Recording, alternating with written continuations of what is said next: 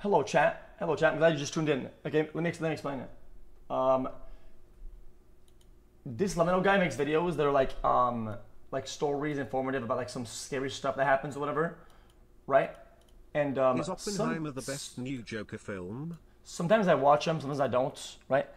But this one is about JFK, and it's pretty interesting. The reason why I think it's interesting, I don't know why I'm prefacing this chat, is because I'm just telling you why I'm watching it. Is that I used to not give a fuck about any of this shit, but then the one time with chat, I watched a guy who was talking about the evidence and whatever happened in a way that was like, he was making like some points were so outrageous in the way things happened that he was making like a mockery out of it, right? Wendigoon, yeah. And I saw one on my own, and I was even more like kind of englobed into the topic. And I was like, it's kind of interesting. So we'll watch that, chat. I'm not gonna get ADHD, and I hope you won't either. And if you do, please just don't fucking be ADHD Indian chat, be a bitch ass. I'm watching it. Okay, I'm watching it right now. Put it to the side, and I'll put you on screen. Chat is here. I'm here, and we're all here. We're all holding hands. No.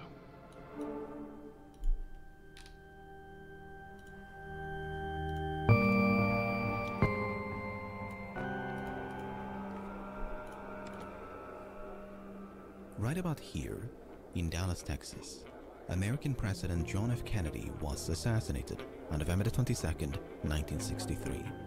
The accused assassin was a man named Lee Harvey Oswald. After being held in custody for less than 2 days, Oswald himself would meet a violent end. According to a subsequent investigation, Oswald had fired 3 rounds from the Texas schoolbook depository. Police recovered 3 shell casings and a bolt-action rifle from the 6th floor of the building. But the shooting of Oswald sparked immediate suspicions of conspiracy. Suspicions that persist to this day and have driven most Americans to reject the government's conclusion that Oswald acted alone. The arguments for and against conspiracy take many shapes and forms. Far too many, in fact, to do them all justice in a single video. Instead, in this video, I want to zoom in and focus on a very narrow slice of this case. Specifically, the events surrounding the Texas schoolbook depository. What exactly happened inside this building from where the shots that killed the president are believed to have been fired.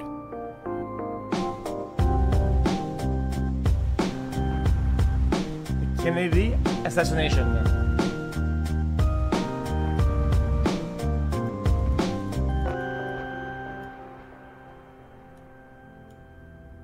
In September of 1963, a young man named Wesley Frazier received a call from an employment agency. There was a potential job opening at the Texas schoolbook depository. On September the 13th, Frazier made his way from Irving, Texas, down to central Dallas. He met with Roy Truly, the superintendent of the building, and was hired on the spot. Back in Irving, Frazier lived with his older sister, Leanie Randall. A few houses down the street lived a woman named Ruth Payne. On October the 14th, both Randall and Payne had a cup of coffee at the house of a neighbor. Payne brought along a friend and Russian immigrant named Marina Oswald, the wife of Lee Oswald. Marina could barely speak any English and had been staying with Payne for a few weeks, partly due to her husband's unemployment. The subject of Lee looking for work and that he hadn't found work for a week came up while we were having coffee. And Mrs. Randall mentioned that her younger brother, Wesley Frazier, thought they needed another person at the Texas schoolbook depository where Wesley worked. Payne and Marina returned home, spoke with Roy Truly over the phone, and secured a job interview on behalf of Lee Oswald. The following morning, he went down to the book depository and began his first day of work on October the 16th. Everything seems fine so far. So, an acquaintance with whom Oswald's wife was currently staying had a casual conversation with a neighbor. That neighbor happened to have a brother who recently got employed at the book depository. This prompted his wife to ask the acquaintance to call the superintendent of the building to inquire about any vacancies. I told Mrs. Payne that to send Oswald down and I would talk to him, that I didn't have anything in mind for him of a permanent nature, but if he was suited, we could possibly use him for a brief time. The position was not only temporary, but only existed due to a temporary shortage of staff. It was the end of our fall rush. If it hadn't existed a week or 2 weeks longer, or if we had not been using some of our regular boys putting down this plywood floor, we would not have had any need for Lee Oswald at that time, which is a tragic thing for me to think about. But it gets even more tragic because Oswald was not the only one to apply for a job. I might have sent Oswald to work in a warehouse 2 blocks away. Oswald and another fellow reported for work on the same day, and I needed one of them for the depository building. I picked Oswald. If Oswald was somehow entangled in a conspiracy, and the aim of that conspiracy was for him to become employed at the book depository, this roundabout sequence of events is a very strange way to go about it.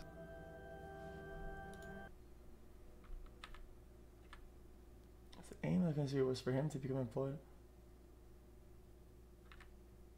Okay. Of events is a very strange way to go about it. Okay, true. Yeah, it makes sense.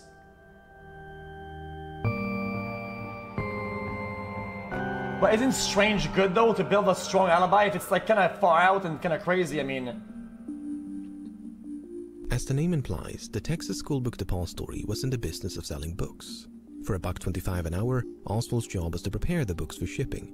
He did so by filling out forms and transporting cartons of books between the upper floors and the first. The building had 3 elevators, 2 staircases, and was 7 stories tall. In the northwest corner, 1 stairway and 2 freight elevators provided access to all 7 floors. A small passenger elevator near the front entrance stopped at level 4, while stories 1 and 2 were connected by a second flight of stairs. Lacking a driver's license, Oswald relied on Wesley Frazier to carpool between Irving and Dallas every Friday evening and Monday morning. He spent workdays at a rooming house in Dallas while spending the weekends with his wife and daughters in Irving. But on Thursday morning, November the 21st, the day before the assassination, Oswald decided to deviate from this routine. I was standing there on the first floor getting the orders in, and Lee said, "Could I ride home with you this afternoon?" And I said, "Sure, you know, like I told you, you can go home with me anytime you want to. Like I say, anytime you want to go see your wife, that is all right with me." Lee had never gone home in the middle of the week before, so I asked him why, and he stated that he was going home to get some curtain rods for his apartment. I asked if he was going home on Friday as well, and he said no. Frazier drove Oswald back to Irving, where he arrived unannounced at the household of Ruth Payne. Both Payne and Marina were surprised to see Oswald on a Thursday. They assumed he'd come to make amends with Marina due to an argument they had had a few days before. Did your husband give any reason for coming home on Thursday? He said that he was lonely because he hadn't come the preceding weekend, and he wanted to make his peace with me. Was anything said about curtain rods or his taking curtain rods to town the following day? No, I didn't have any. He didn't say anything like that? No. The next day, Oswald said goodbye to his wife and left the Payne residence about 7:15. I mean, maybe I missed the point, but that just devil's advocate. You could say that he's doing that because he didn't want to tell the other guy that he had an argument and say that he's going back to fucking fix the argument or whatever the fuck, right? And he just came up with this fucking rod thing. In the bedroom, he left behind his wedding ring. Oswald was next seen walking down the street by Lenny Randall, carrying a package. He was soon joined by Frazier, and the two of them took a seat in his car to begin their commute. When you got in the car, did you say anything to Oswald, or did he say anything to you? I noticed there was a package lying on the back seat. I didn't pay too much attention, and I said, "What's the package, Lee?" And he said, "Curtain rods." And I said, "Oh yes, you told me you were going to bring some today." Not only was Oswald carrying a large package, but he'd forgotten to bring a lunch bag. When he rode with me, I say he always brought lunch, except that one day on November 22nd. He didn't bring his lunch that day. Right when I got in the car, I asked him where was his lunch, and he said he was going to buy his lunch that day. They arrived in Dallas a few minutes before 8 o'clock. Typically, they would walk together from the parking lot to the book depository. They're observing but on this particular Friday, Oswald grabbed his curtain rods and rushed ahead into the building.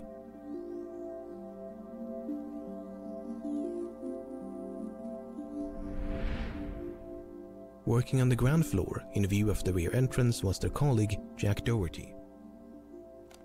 Did you see Oswald come to work that morning? Yes, when he first came into the door. Did he have anything in his hands or arms? Well, not that I could see of.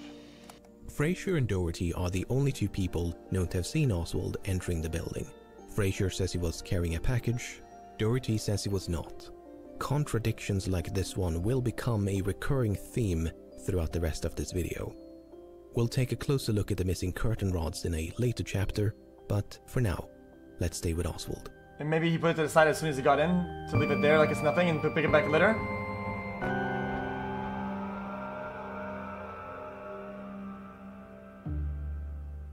As the morning progressed, Oswald was seen working as normal.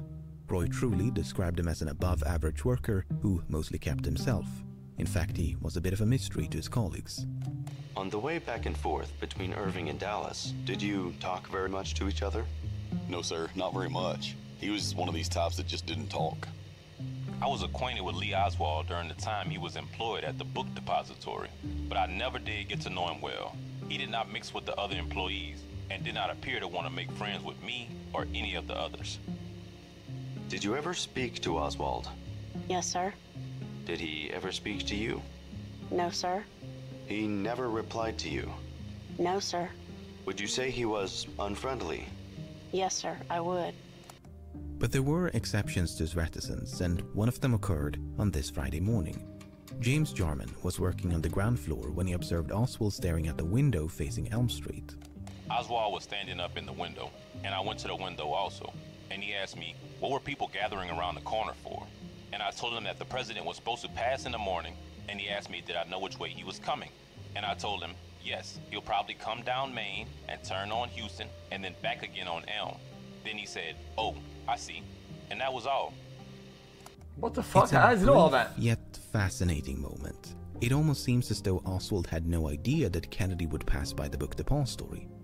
This was indeed the case for some of his colleagues. Jarman himself had only been made aware of the fact shortly before he spoke with Oswald. There's no doubt that Oswald knew the president was coming to Dallas, but whether he knew the route of the motorcade is much more difficult to prove. The route of the motorcade hold up, sorry, only... just a small pause, So this random employee that isn't plotting anything knows about the route and shit like that, and the guy who's plotting this mega plan that has multiple steps doesn't know about it? How not? Of the motorcade is much more difficult to prove. The route of the motorcade had only been finalized a few days before the visit and hinged upon its destination. Kennedy was supposed to attend a banquet in Dallas, but no one could agree on a venue. It came down to two options: the Trade Mart northwest of downtown or the Women's Building to the east.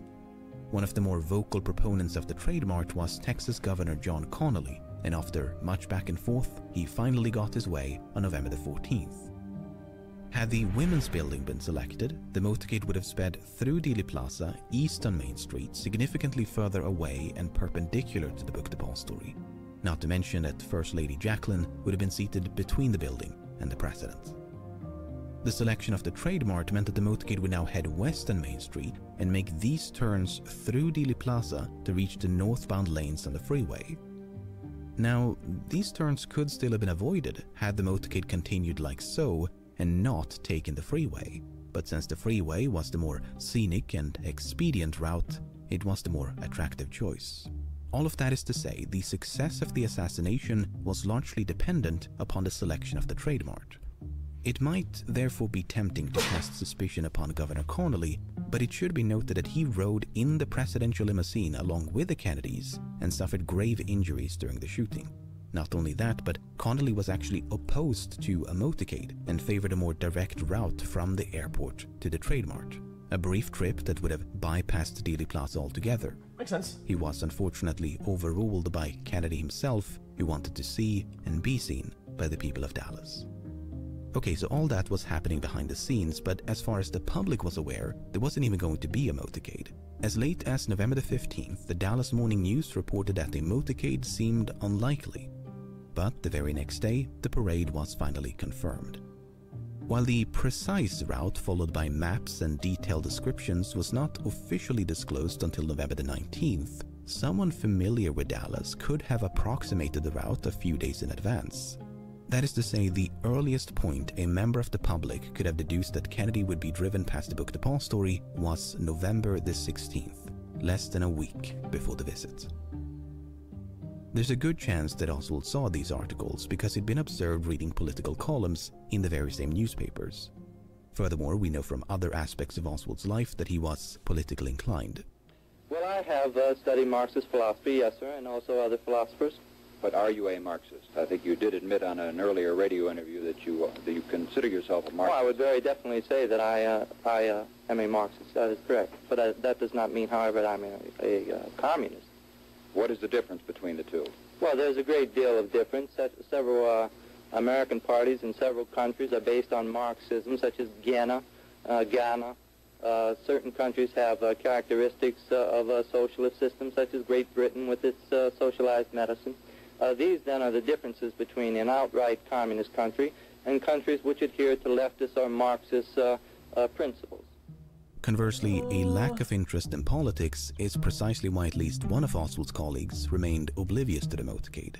So while it's understandable for someone apolitical to be taken off guard... Just a question. Isn't technically, when you go with that path, in practice, that line will be less blurry and more mixed than one separating to the other? By a presidential visit, it makes far less sense for someone like Oswald. No? Okay, gotcha. On November 21st, the day before the assassination that you were describing, was there any discussion between you and your husband about President Kennedy's trip or proposed trip to Texas, Dallas, and the Fort Worth area? I asked Lee whether he knew where the president would speak and told him that I would very much like to hear him and to see him. I asked him how this could be done, but he said he didn't know how to do that and didn't enlarge any further on the subject. Had there ever This was also somewhat unusual, his lack of desire to talk about that subject any further. How did you think it was unusual? Could you explain that? The fact that he didn't talk a lot about it. He merely said something as an answer and did not have any further comments. Do you mean by that, usually he would discuss a matter of that kind and show considerable interest? Yes, of course. He would have told me who would be there and where this would take place. We'll never know what Oswald was thinking when he spoke with James Jarman shortly before the assassination. But it is worth repeating, though, that Oswald was hired on October the 15th. That's a full month before the motorcade route had been decided, let alone announced to the public.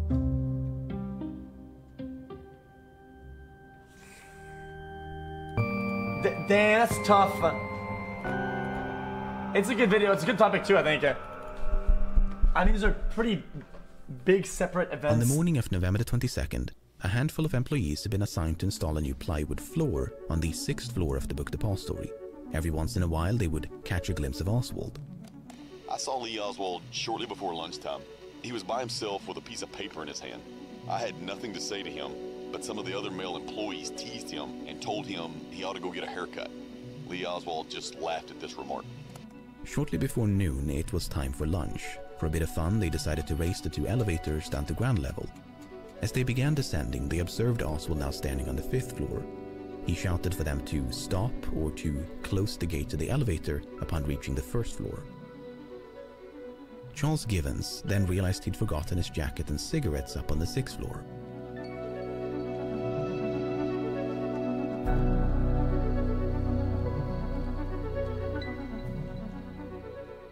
About to return to ground level, Givens spotted Oswald approaching.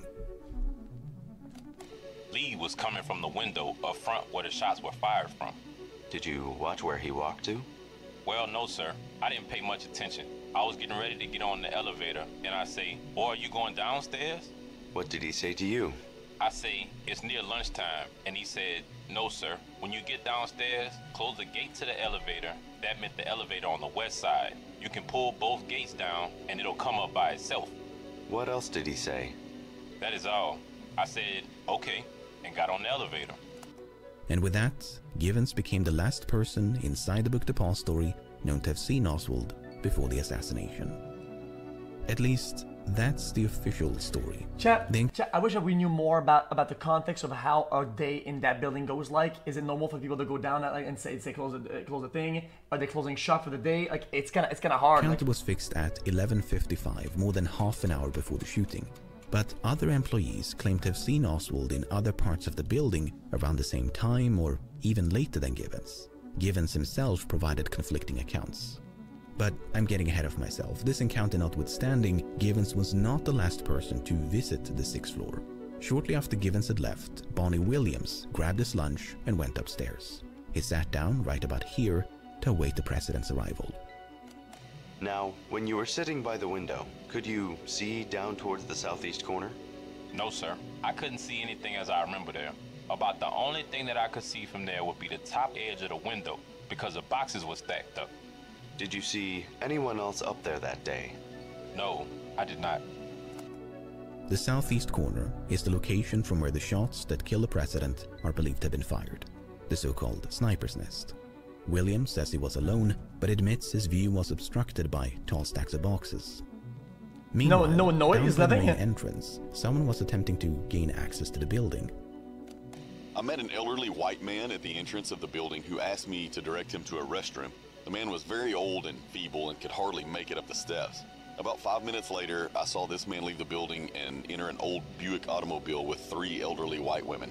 The Buick then drove away. Did you see him talk to anyone in the building? No, he went straight out.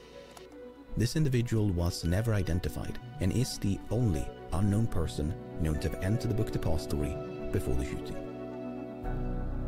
After finishing his lunch up on the 6th floor, Bonnie Williams heard the voices of James Jarman and Harold Norman emanating from the floor below. Feeling a bit lonely, Williams went down. Okay, hold up. Jarman and Harold Norman emanating. This guy doesn't hear a guy that's 2 windows to his right with a sniper installing and like moving around on the boxes, but he hears people talking from an entire level under. From the floor below. Feeling a bit lonely, Williams went down to the 5th floor and joined his 2 colleagues. The exact time of Williams' departure is unclear, but it was likely no more than 10 or even 5 minutes before the shooting. On the grounds below, a sea of spectators lined the streets of Elm in Houston. Every once in a while, one of them would glance up at the book depository. Indeed, Jarman, Williams, and Norman were spotted on multiple occasions, leaning out the far east windows on the 5th floor. But movement could also be seen on the floor above them, a floor that, by all accounts, was now supposed to be empty.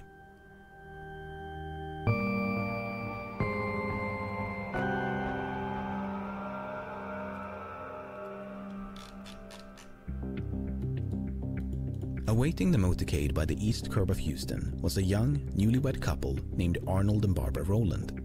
Some 15 minutes before the shooting, Arnold spotted a white man in the westernmost window on the 6th floor of the book depository. The man was holding a rifle, his gaze locked at Houston. Despite standing a few meters away from an officer, Arnold chose not to report the gunman. Did it ever enter your mind that you should go and tell the policeman of this sight or this vision that you had seen? Really, it didn't. It never entered your mind? I never dreamed of anything such as that. I mean, I must honestly say, my opinion was based on movies I have seen, on the attempted assassination of Theodore Roosevelt and the other one, Franklin Roosevelt. And both of these had Secret Service men up in windows or on top of the buildings with rifles. And this is how my opinion was based, and why it didn't alarm me. Perhaps if I'd been older and had more experience in life, I gotta pause it one time. It different. Even though it's a good point, I still think sometimes when something that is a little bit extraordinary in life, you talk about it with whoever you're with. If you see somebody with a gun or a rifle out of anybody in the street or in the building, somebody with a rifle, it can be a topic of conversation that you have with somebody next to you. You say, oh yeah, I spoke about that, and then we spoke about it. Not talking about it or even mentioning it, I think it's kind of, I don't know. That's just, this is my thoughts. Do you ever have reoccurring dreams, sir? What? Do you ever have reoccurring dreams? Yes. This is a reoccurring dream of mine, sir. All the time. What if I told someone about it?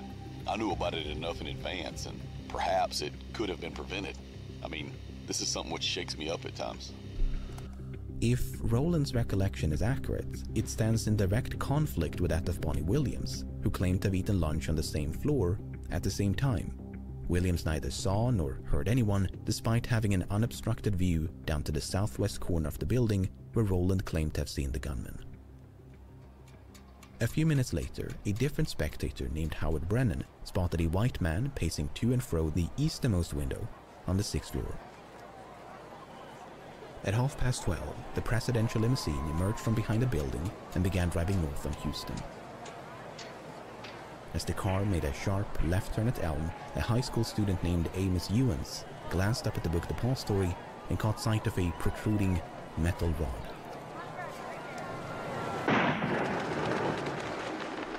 No way he hits that. Few realized what had happened. Was it a firecracker, backfiring motorcycle, or presidential salute? People near the Rowlands even started laughing, perhaps feeling a bit foolish for being frightened by the ostensibly harmless explosion. Standing by the northwest corner of Elm in Houston was James Worrell. He thought the explosion had come from directly overhead. Sure enough, on one of the upper floors, Worrell could see the barrel of a gun. At that moment, a second explosion echoed through Dealey Plaza. Worrell and Ewens witnessed the recoil and muzzle flash of the rifle in concurrence with the sound. Brennan had yet to realize what was happening. He thought a firecracker had been thrown from the book depository. He looked up and the man he'd seen pacing only minutes before was now aiming down the sights of a rifle.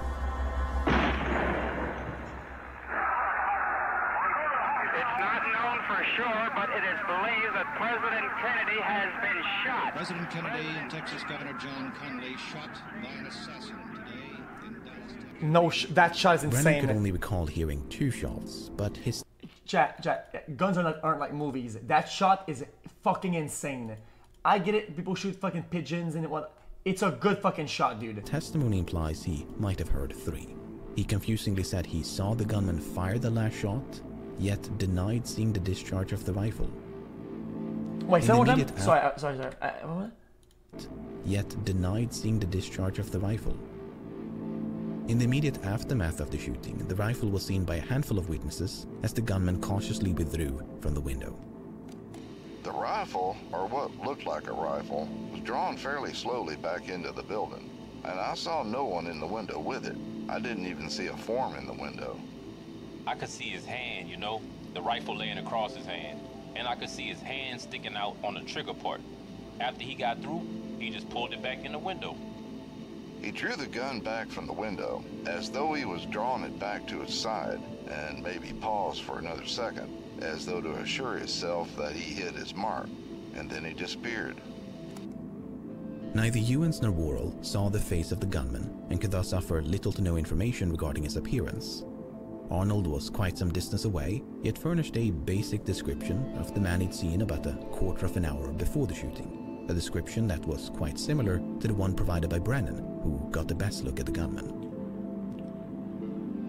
Taken together... Okay, this is a build of like the average percent of the time. These accounts paint a picture of an assassin on the 6th floor of the book depository, taking aim with a rifle and firing at the president from the sniper's nest. But other accounts leave room for a bit of doubt. It's still important.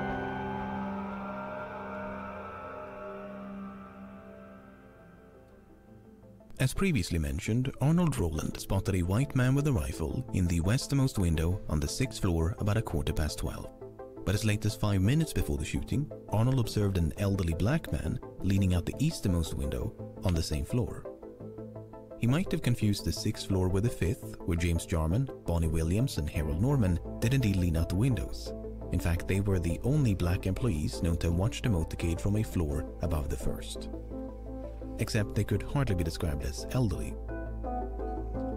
But then, take a listen to this. Will you describe with as much particularity as you can what that man looked like? It seemed to me an elderly black man. That is about all. I didn't pay very much attention to him. This question was then repeated to Arnold a few minutes later, at which point his answer had dramatically changed. He was very thin, an elderly gentleman, bald or practically bald, very thin hair if he wasn't bald. Had on a plaid shirt, I think it was red and green, very bright color, that is why I remember it. Can you give us an estimate as to age? 50, possibly 55 or 60. Can you give us an estimate as to height? 5'8", 5'10", in that neighborhood. He was very slender, very thin. Chat, what was the color of the two black dudes in this frame before? What was the color of their shirts? Say it.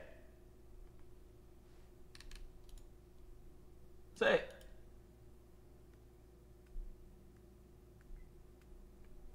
Most people don't even know. Don't even remember. It's hard. It's hard to remember. Like when you're not paying attention to details and you're not giving it a task usually, it's hard to remember that shit, man. Can you give us a more definite description as to complexion? Very dark or fairly dark. Not real dark compared to some black men, but fairly dark. Seemed like his face was either, I can't recall detail, but it was either very wrinkled or marked in some way. So, in the span of a few minutes, Arnold went from "I didn't pay very much attention" to describing the man's complexion, hair, clothing, age, height, build, and even the blemishes on his face. Sometimes some people are prone to exaggerate more than others, and without in any way meaning to take away from the testimony of your husband as to what he saw in the building at the time, just from your general experience, do you feel you can rely on everything that your husband says? I don't feel that I can rely on everything anybody says. Well, this is really an unfair question for me to ask any wife about her husband, and I am not asking it very correctly, but... At times, my husband is prone to exaggerate. Does that answer it? I think it does. Is there anything else you want to add to that, or not? Usually, his exaggerations are not concerned with anything other than himself. They're usually to boost his ego. They usually say that he is really smarter than he is. So just a man then. He is. Something like that. That's every dude. That line of questioning was, Barbara was not alone in doubting her husband's credibility. Officials at 2 separate high schools attended by Arnold explicitly warned authorities not to trust everything he says. He was characterized as someone who would not hesitate to fabricate a story and not tell the truth regarding any matter. Indeed, Roland lied or exaggerated on multiple occasions when he testified. Another witness who claimed to have seen a gunman in the Book Depot story was Carolyn Walter. Shortly before the arrival of the motorcade, Walter had seen a man with blonde or light brown hair in one of these windows on the 4th or 5th floor. She explicitly ruled out the 6th. It should be noted, however, that during the shooting, this window was closed with the blinds down, while this one, as you already know, was occupied by Bonnie Williams and Harold Norman. Oh, it makes sense. In any case, the light-haired man seen by Walter was holding a machine gun, and standing beside him was another man wearing a brown suit. Much like Arnold Roland, Walter assumed the gunman was a presidential guard and refrained from telling the police. In fact, there's no evidence she told anyone of what she'd seen, not even the colleague with whom she watched the motorcade. In Walter's defense, 2 other witnesses recalled seeing a man with light or light brown hair on the 5th or 6th floor, except they never saw a weapon nor an accomplice. Disagreements regarding the floors were at least in part due to the ground floor lacking visible windows. Hold up.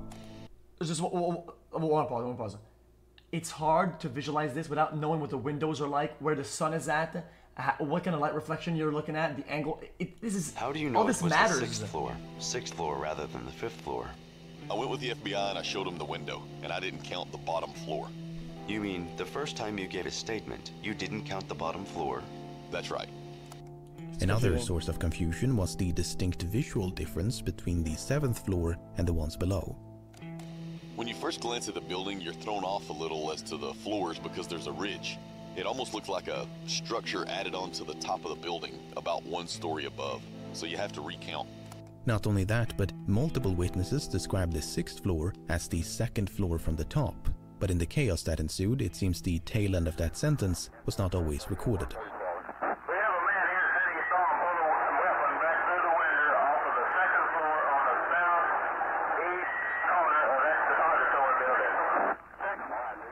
What? Amos Ewens is another curious witness because even though he never saw the gunman's face, he did see the top of his head. Somehow. What did you see in the building? I saw a bald spot on this man's head. Trying to look out the window, he had a bald spot on his head. I was looking at the bald spot.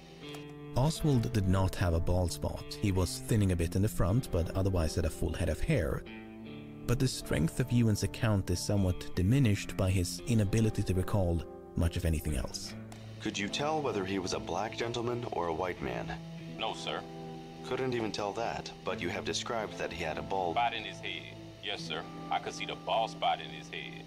Now, could you tell what color hair he had? No, sir. Could you tell whether his hair was dark or light? No, sir.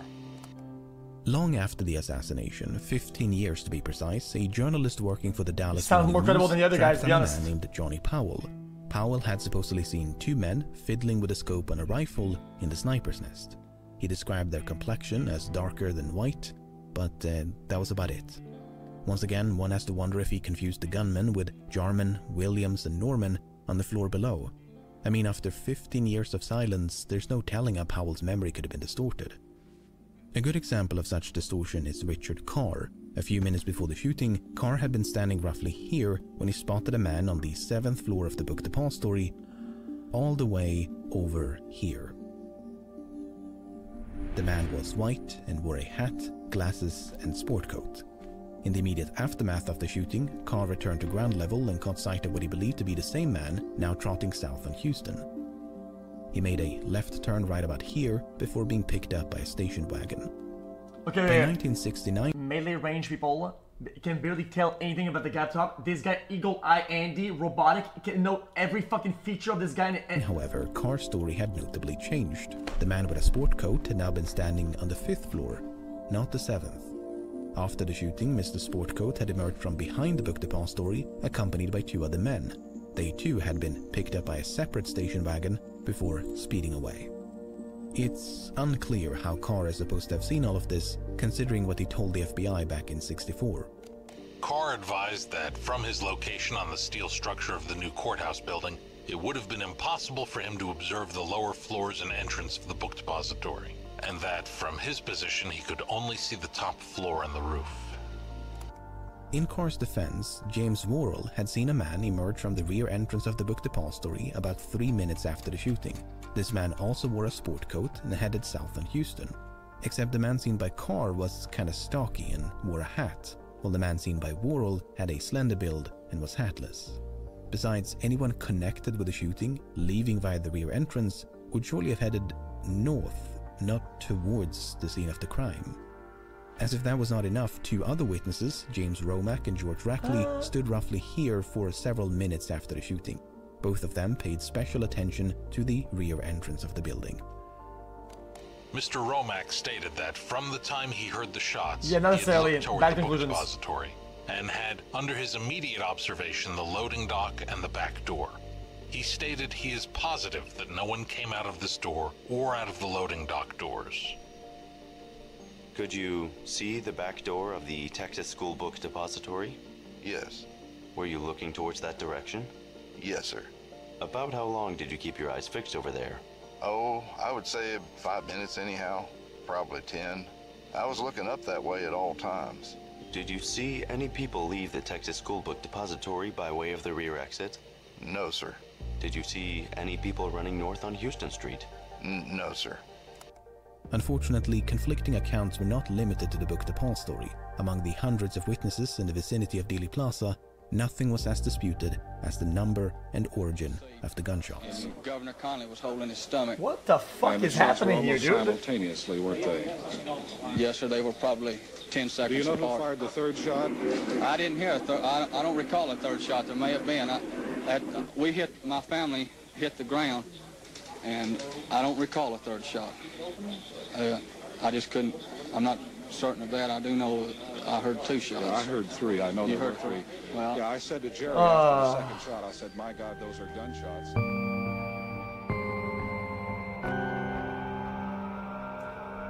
It's also hard because I'm pretty sure if you fire a shot from that position, you're gonna have echo on the other buildings and sound, and some will echo. Literally, echo might make you think it's 2 shots. No. No one knows exactly how many spectators were in or near Dealey Plaza at the time of the assassination. Well over 200 were at some point questioned by a combination of authorities, journalists and others. Attempts have been made to consolidate the various accounts, and it's clear from all such attempts that the majority of witnesses heard 3 shots. What's a bit less clear is the source of the explosions. The gunman was either placed in the vicinity of the book depository, marked here in red, or an area west of the building, marked in green, known as the grassy knoll. But attempts to assess direction of gunshot based on eyewitness testimony. Oh man, Back in the days, there's something in the water. Everybody's on fucking drugs. I'm over it, dude. This is already stupid enough. This is just brain dead shit, man. As you can see from these pie charts, the assessment of ear witness testimony is highly susceptible to bias. It's a surprisingly subjective exercise that can lead to widely different results. Nevertheless, there were a substantial number of witnesses who pointed to the grassy knoll located roughly here, and many of them were scattered throughout the plaza. To give you some examples, August Campbell was standing near the front entrance of the Book Depository, yet believed the shots had come from the grassy knoll. Meanwhile, Marilyn Sitzman was standing on the grassy knoll, yet believed the shots had come from the Book Depository. Standing beside Campbell was a woman named Geraldine Reed, who believed the shots had come from the Book Depository. Standing by the curb in front of Sitzman was William Newman, who believed the shots had come from the grassy knoll. Oh, it's one might therefore conclude that there must have been two assassins, one in the Book Depository and one on the grassy knoll. Indeed, countless authors and even a congressional investigation have done precisely that. Now, the scope of this video is not nearly exhaustive enough for me to attempt any conclusions regarding a second gunman, but I do want to leave you with this. You might have seen these unlabeled blue slices before. Well, that's how many witnesses heard gunshots coming from multiple directions. That is to say, next to no one did. All the shots came either from the east or west, not both. Wait, chat, this is actually really, really interesting. Holy shit, holy fuck. Chat, I want to be a nerd about this. Multiple directions. Based on witness testimony. Okay. Okay, makes sense. From the east or west, not both. I know how to read graphs. Mr. Campbell believed the noise came from away from the Book Depository. This illusion, he explained, may have been due to the sound bouncing off the building and other objects in the vicinity. August Campbell was far from alone in being deceived by the pronounced echoes of the gunshots. Where did the noises or shots sound to you like they came from? It was hard to tell because they had an echo, you know. There was actually 2 explosions with each one. There was the shot and then the echo from it, so it was hard to tell. There was too much reverberation. There was an echo which gave me a sound all over. In other words, that square is kind of, it had a sound all over. Yeah. The sounds came either from up against the school depository building or near the mouth of the triple underpass. I had worked in this watchtower for some 10 or 12 years and was there during the time they were renovating the school depository building, and had noticed at that time the similarity of sounds occurring in either of those 2 locations. There's a reverberation which takes place from either location. This auditory illusion was not a fluke. Not only did the buildings surrounding Dealey Plaza act as an echo chamber, but even experienced hunters can struggle to pinpoint the number and origin of gunshots by sound alone. Okay. Here's a quote from a book on that topic published a few years before the assassination. Little credence should be put in what anyone says about a shot or even the number of shots. These things coming upon a person suddenly are generally extremely inaccurately recorded in their memory. One of the authors asked one deer hunter last fall how many shots another hunter less than 100 yards away had fired. The answer was 5. Actually, only 2 shots were fired. Employees in the Book Depository were no less confused about the gunshots than the spectators outside. To give you some examples, on the first floor, Eddie Piper heard 3 shots that appeared to come from inside the building. On the third floor, Edna Case and Sandra Ellison heard nothing. Meanwhile, Stephen Wilson on the same floor heard 3 shots, came from the west. What? On the fourth floor, Elsie Dorman, multiple shots came from this building across the street. Victoria Adams, 3 shots from the west. Mary Hollis, 3 shots inside the building. But what if we were to simulate this and to redo it, the same positions, and shoot from the same spots, and have people at the same positions, and see what they hear, and if it matches? Some employees not only heard the shots, but could literally feel the explosions shake the building. It's complicated. Could you tell where the shots were coming from? Yes, sir. They came from inside the building. How do you know that? Because the building vibrated from the result of the explosion coming in. Did you know they were shots at the time? Yes, sir. They sounded almost like cannon shots. They were so terrific. Much like Geneva Hine on the second floor, Bonnie Williams could feel the explosions up on the 5th. It sounded Chat, it's true. as though the shot... Okay, chat, this is true. If you've ever been to a gun range, when somebody even close to you, even across from the hall, shoots a gun, even a rifle, you're gonna feel that 100%. Shots had been fired from the floor above. His colleague, James Jarman, initially thought the shots had come from somewhere below, but then changed his mind and agreed with Williams. Harold Norman, meanwhile, heard far more than gunshots. Just after the president passed by, I heard a shot. And several seconds later, I heard 2 more shots. I knew that the shots had come from directly above me, and I could hear the expended cartridges fall to the floor. What? I could also hear the bolt action of the rifle. The explosions shook the building, and a piece of loose plaster or dirt was dislodged from the ledge above and struck Williams in the head. Meanwhile, spectators on the streets below could see them leaning out the windows, looking up at the 6th floor. I just looked straight up ahead of me, which would have been looking at the school book depository, and I noticed 2 black men in a window, straining to see directly above them, and my eyes followed right up to the window above them, and I saw the rifle, or what looked like a rifle. Frightened and somewhat entranced by the pandemonium outside, the 3 men remained on the 5th floor for several minutes. Meanwhile, the apparent assassin upstairs was now in a race against time. Did you hear anything upstairs at all? No, sir. I didn't hear anything. Any footsteps? No, sir. Probably. The reason we didn't hear anything is because, you know, after the shots, we were running too, and that was making a lot of noise. Why didn't you go up to the 6th floor? I really don't know. We just never did think about it. Maybe it's because... You just heard a rifle shot above you. Why didn't you just go melee range and just see what's up? What are you doing, dude? Because we were frightened.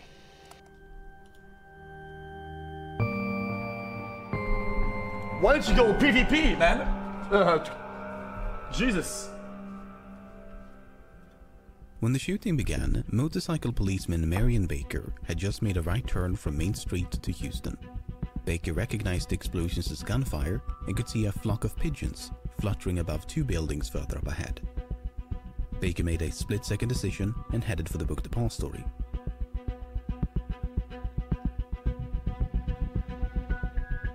Once inside, he was greeted by Roy Truly.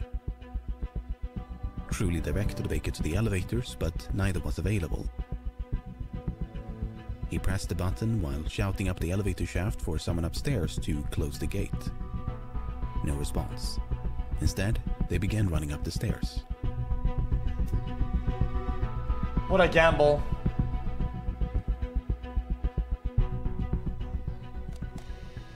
As I came out to the 2nd floor there, Mr. Truly was ahead of me, and as I come out, I was kind of scanning, you know, the rooms, and I caught a glimpse of this man walking away from this. I happened to see him through this window in this door. I don't know how come I saw him, but I had a glimpse of him coming down there. Where was he coming from, do you know? No, sir.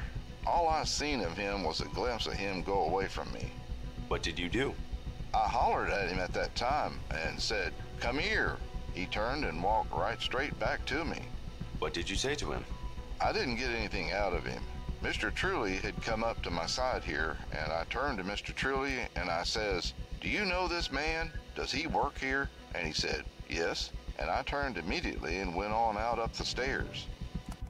The man whom Baker and Truly encountered in the 2nd floor lunchroom was none other than Lee Harvey Oswald. What? The encounter was brief, lasting no more than 30 seconds. Oswald appeared calm and failed to evoke suspicion, so Truly and Baker left him in the lunchroom and proceeded up the stairs. They spent some time searching the roof, but there was no assassin to be found. Down by the main entrance, Geraldine Reed was still trying to process what had just occurred. She decided to return to her office on the 2nd floor of the building. Here, about 2 minutes after the shooting, Reed became the last known person to have seen Oswald inside the book depository. I kept walking and I looked up and Oswald was coming in the back door of the office. I met him by the time I passed my desk by several feet, and I told him, I said, "Oh, the president has been shot, but maybe they didn't hit him." He mumbled something to me. I kept walking. He did too. I didn't pay any attention to what he said because I had no thoughts of him having any connection with the shooting at all, because he was very calm. Oswald is then presumed to have taken the front stairs and, on his way out the main entrance, encountered someone looking for a phone. There are at least 2 candidates for who this person might have been, but Oswald seems to have pointed out the phone inside the building before blending into the chaos outside. He was next observed Question: a bus. Do police not have radios at the time? They can radio in or ask for help or backup or whatever. They went in alone and didn't detain anybody or tell anybody to cover the doors or the exits or whatever. I don't get it. A few blocks east of now. They did have radios. I don't know what the fuck is this guy doing. Just letting people leave the building.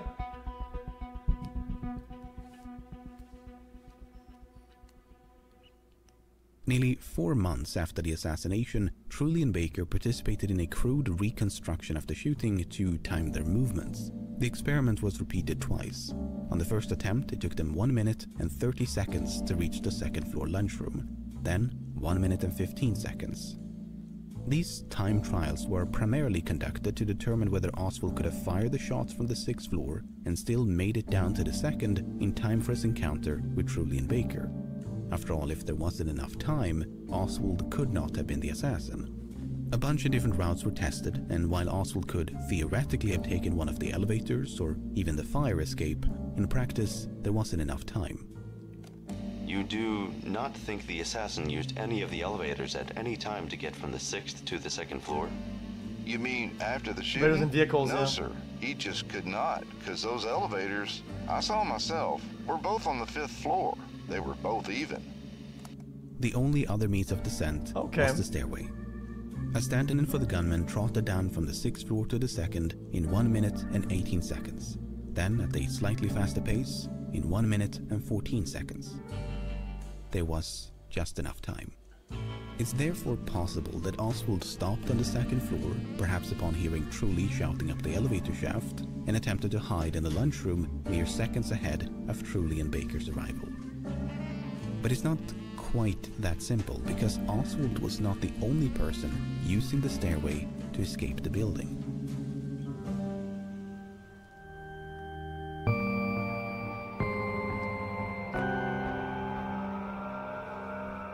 Okay, hold up.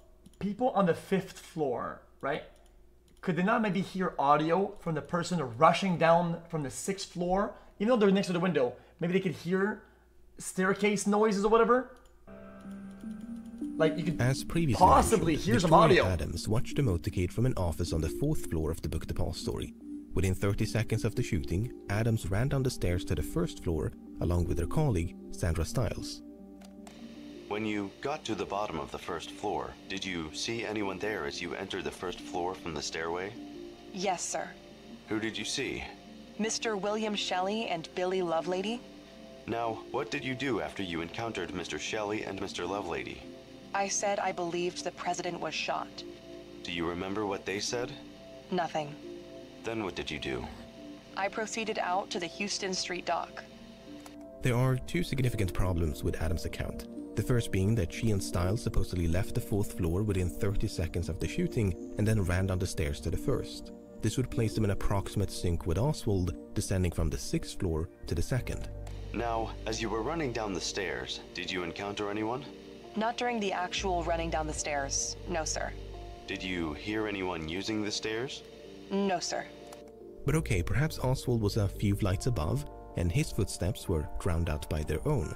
This would mean that Stiles and Adams left the 4th floor mere seconds ahead of Oswald's arrival, reached the ground floor mere seconds ahead of Roy Truly and Marion Baker's ascent, before encountering William Shelley and Billy Lovelady right about here. But this is when problem number 2 makes an entrance.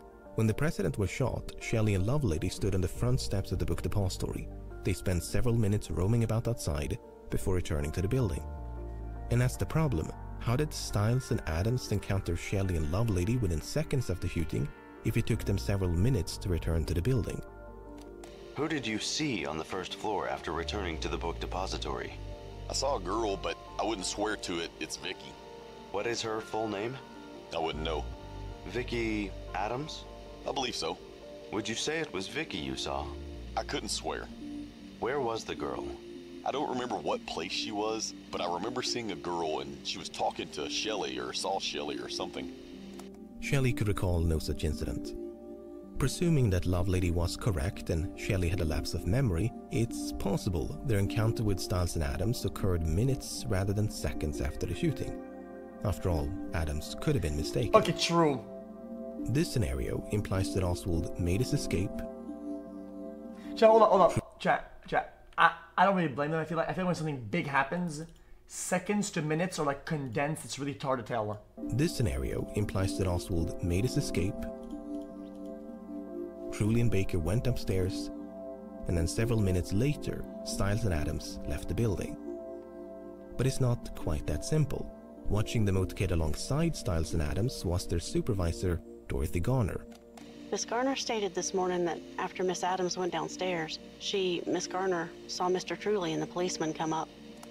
Not only does this account corroborate that of Adams, meaning they left within seconds, not minutes, but it implies that Garner was in a position to observe the stairway from somewhere on the 4th floor.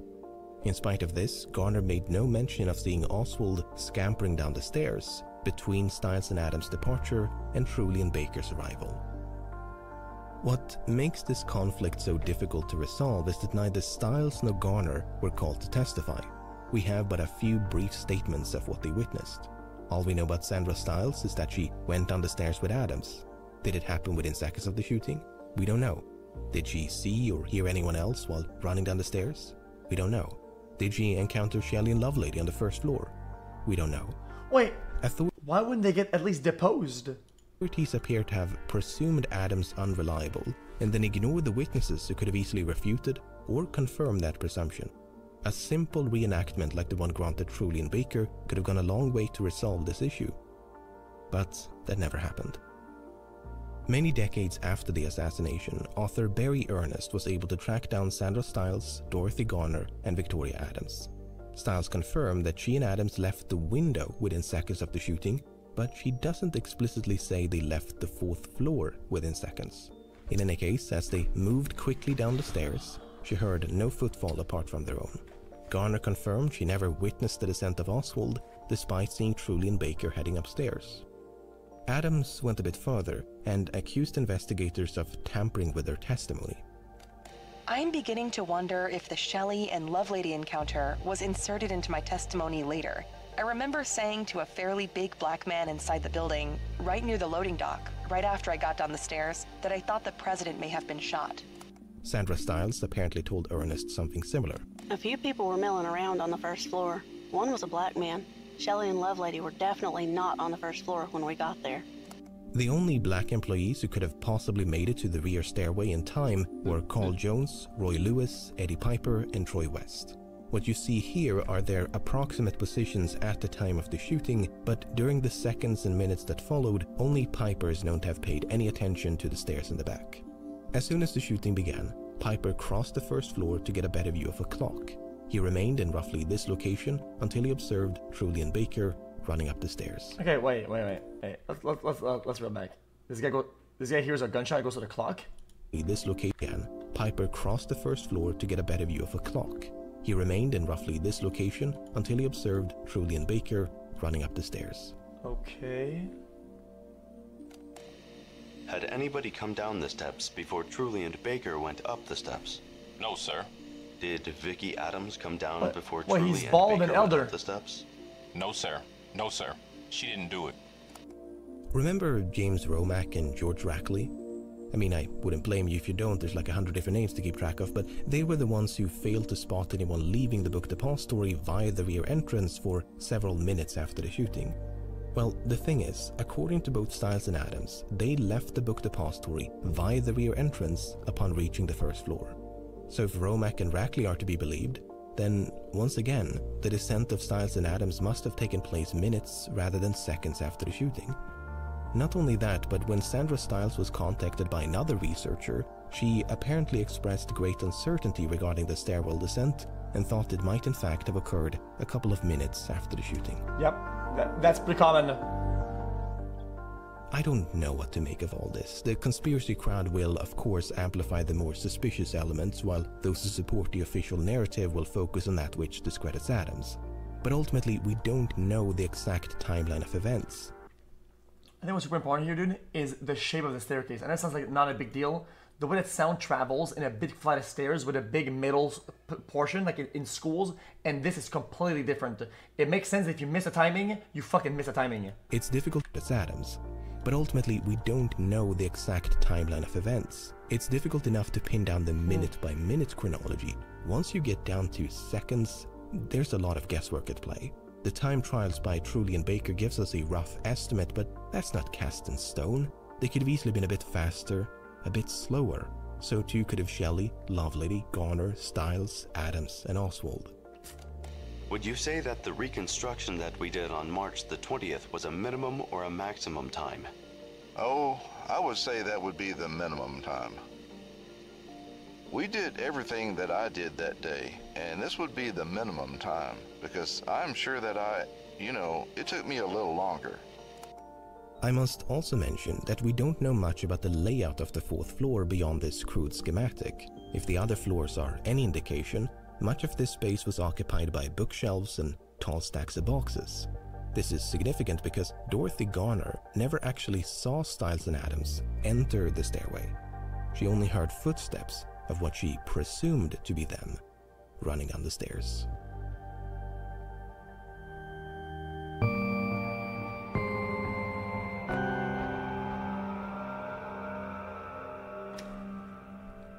Why is everybody so fucking dumb? It annoys me. Everybody's so stupid. The roof, Roy Truly and Marion Baker returned to the ground floor of the book depository. What did you do when you got back to the 1st floor, or what did you see? When I got back to the 1st floor, at first I didn't see anything except officers running around, reporters in the place. There was a regular madhouse. Had they sealed off the building yet, do you know? I am sure they had. Then what? Then, in a few minutes, it could have been moments or minutes at a time like that, I noticed some of my boys were over in the west corner of the shipping department, and there were several officers over there taking their names and addresses and so forth. I noticed that Lee Oswald was not among these boys. Oswald was not the only absentee, but he was the only one whom Truly knew for a fact had left the building after the shooting. Meanwhile, on the 6th floor, a stack of boxes in the southeast corner attracted the attention of Deputy Luke Mooney. I went straight across to the southeast corner of the building, and I saw these high boxes, and the minute I squeezed between these two stacks of boxes, I had to turn myself sideways to get in there. That is when I saw the expended shells, and the boxes that were stacked up looked to be a rest for the weapon. 2 windows west of the sniper's nest, authorities found a bottle of Dr. Pepper and some chicken bones, leftovers from the lunch eaten by Bonnie Williams shortly before the assassination. But according to some officers, including Mooney, remains of a similar meal were also found in the sniper's nest. Does this photograph show any place where you saw the chicken bone?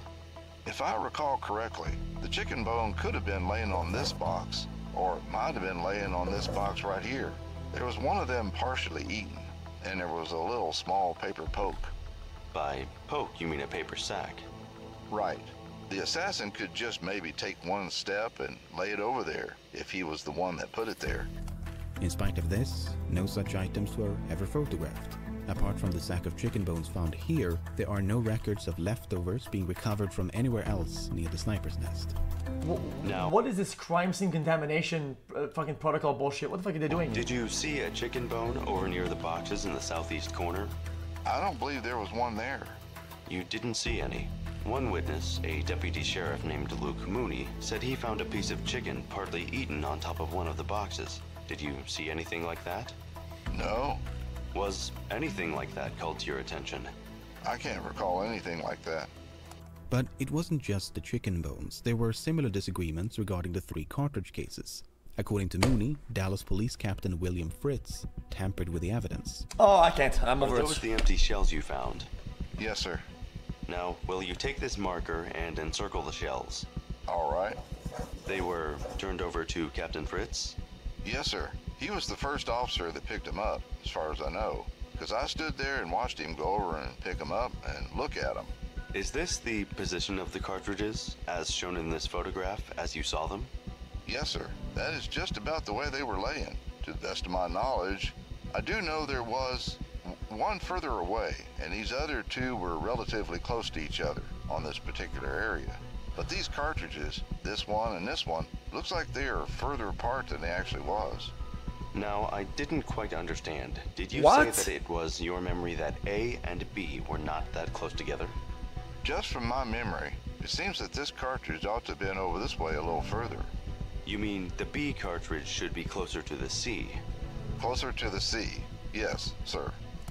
Mooney did not explicitly state, but strongly implied that Captain Fritz moved at least one of the cartridge cases before they were photographed. According to Fritz, he did everything by the book.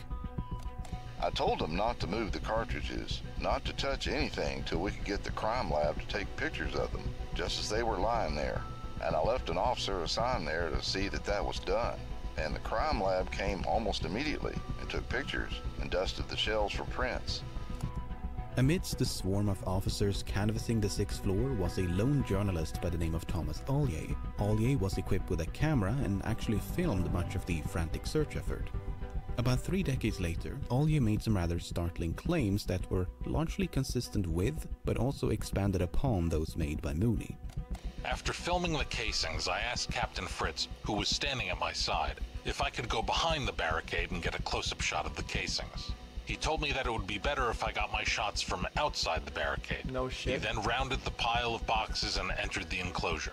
This was the first time anybody walked between the barricade and the windows. Fritz then walked to the casings, picked them up, and held them in his hand over the top of the boxes for me to get a close-up shot of the evidence. I filmed about 8 seconds of a close-up shot of the shell casings and... The fucking what is happening? Okay, dude, this is just troll. This is a fucking troll. Captain Fritz's hand. No, it's all a troll. Alleged portions of Ollier's film have never surfaced. Preservation took a back seat while the film was being prepared for broadcast. Portions of the film were carelessly chopped up and discarded, and fragmentary clips are all that remains today. In any case, after supposedly filming the casings in the hand of Captain Fritz, Ollier recalled how they were deceitfully returned to the floor. Over 30 minutes later, Captain Fritz reached into his pocket and handed the casings to Detective Robert Studebaker. In his pocket? Studebaker never saw the original placement of the casings, so he tossed them on the floor and photographed them. To counterbalance these allegations of foul play, I must also mention that there were those who found nothing amiss about the cartridge cases. Did you see a picture taken of the hulls? Yes, sir. When the picture was taken, were the hulls in the same position as when you had first seen them? Yes, sir, they were. Even Mooney sort of agreed that the casings had not been moved, immediately after explaining that they had been moved. In the testimony we heard a few minutes ago, Mooney was shown this photograph. He then examined this one, taken from a different angle, before being shown this one. Now, these two are just differently cropped copies of the same photograph. I have another picture. Here is a picture taken, also from another angle. Does that show the cartridges? Yes, sir. Now, compare that with the other photograph. Yes, sir. Is that about the way it looked? Yes, sir. That is right. It sure is. That doesn't really gel with the casing supposedly being picked up and haphazardly tossed back on the floor, as Thomas Ollier would claim decades later. Well, wait, hold up. Nah, I think I have a good question there. There's a hole here, right? If he carelessly dumped them on the ground, wouldn't he wouldn't do it like that because he'd be scared that it would drop in the hole and he would lose evidence? I feel like you wouldn't carelessly drop fucking kids on the ground knowing that they could probably be lost forever or some shit into the fucking wall. While there are question marks surrounding the chicken bones and the cartridge cases, there can be no doubt that some of the boxes in the sniper's nest were moved prior to being photographed. Do you have any pictures of the boxes near the window before they were moved, other than those you have showed me? Just these two. Then you don't have any pictures taken of the boxes before they were moved? No. Now, I will show you another picture. Was that taken by you? Yes. Does that show the position of the boxes before or after they were moved? That's after they were dusted. There's fingerprint dust on every box. And they were not in that position then when you first saw them? No. Several minutes after the sniper's nest was discovered, a bolt-action rifle was found between 2 rows of boxes near the stairway. Now, there was some initial confusion regarding its make and model. Some thought it looked like a Mauser, but upon closer inspection it was identified as an Italian Carcano.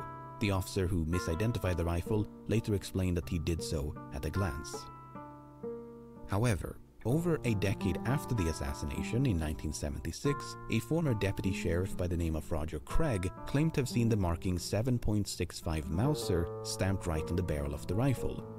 To some, this is evidence that a Mauser was in fact discovered on the 6th floor before being swapped for a Carcano.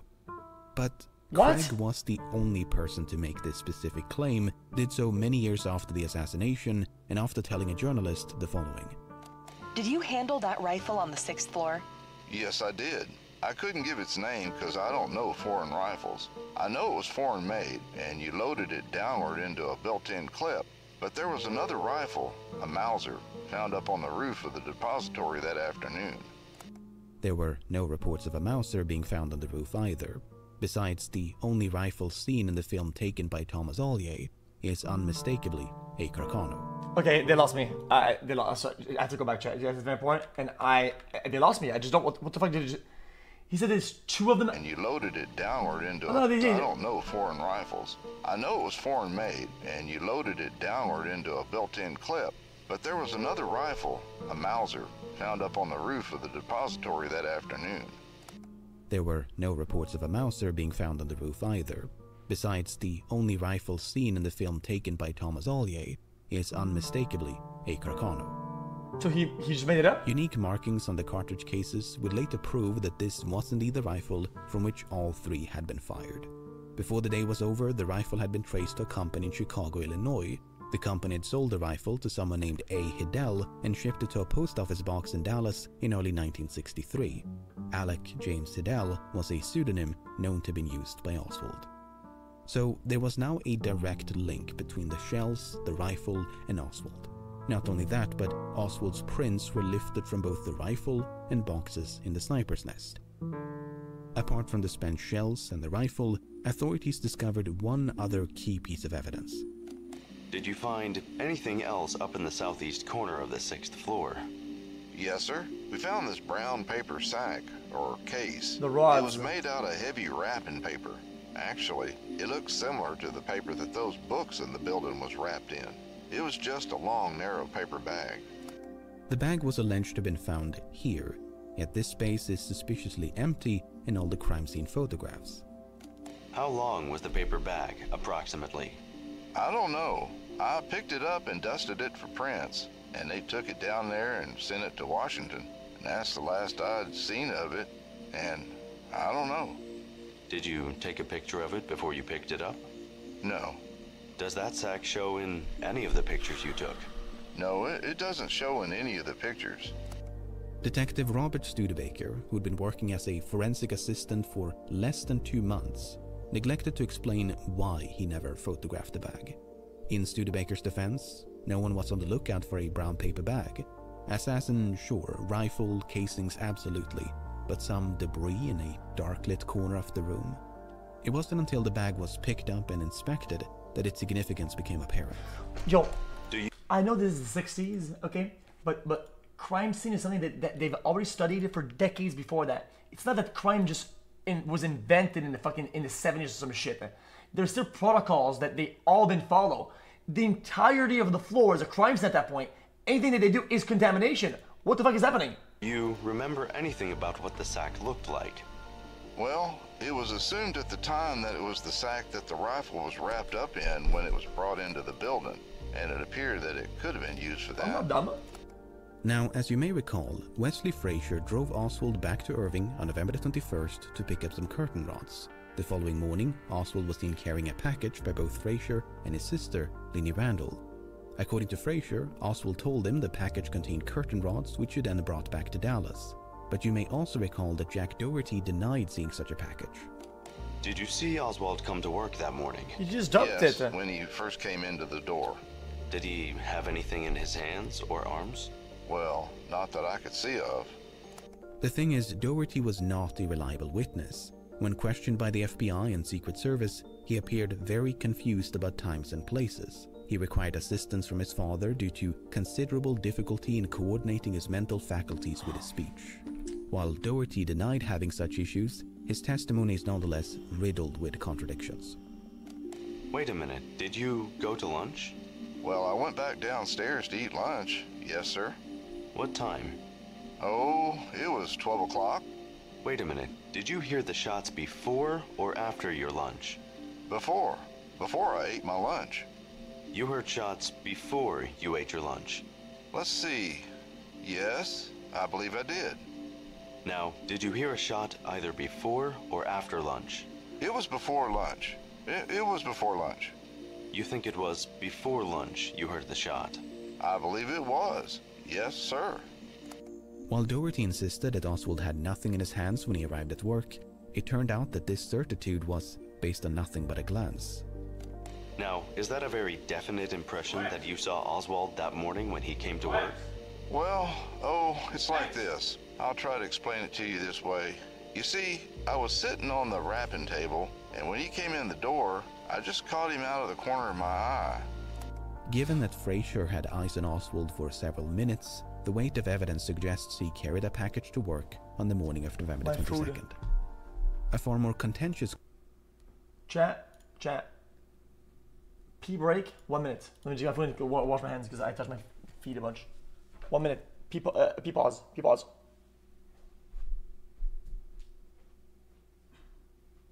Thank you.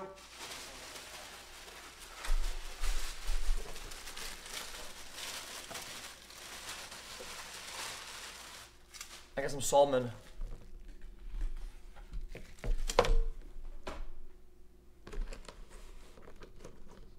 CIA food infiltration. Hold up.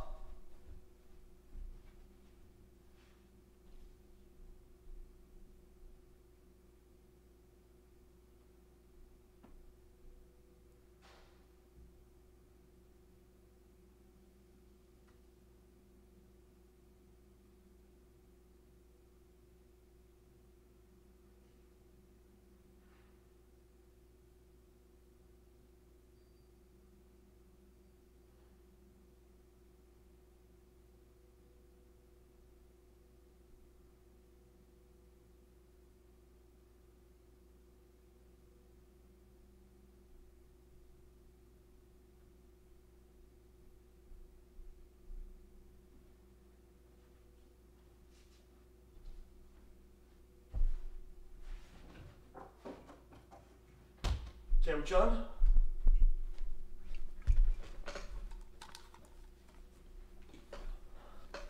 I have blackened salmon.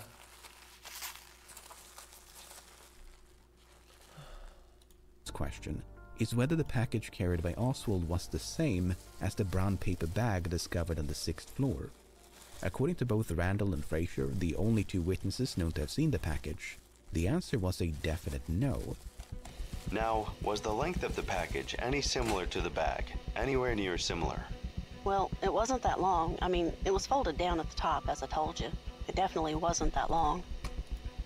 I told the FBI that as far as the length of the bag, I told them that was entirely too long.